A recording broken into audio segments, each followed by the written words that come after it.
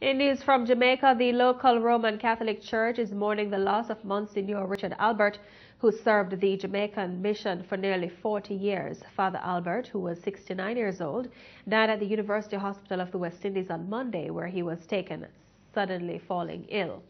The well-known priest is the founder of the St. Patrick and Stella Maris Foundations.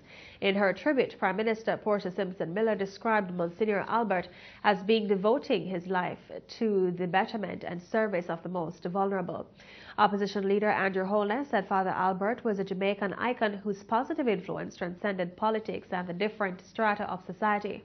The opposition leader also appealed to the government to honor the work and life of Monsignor Albert.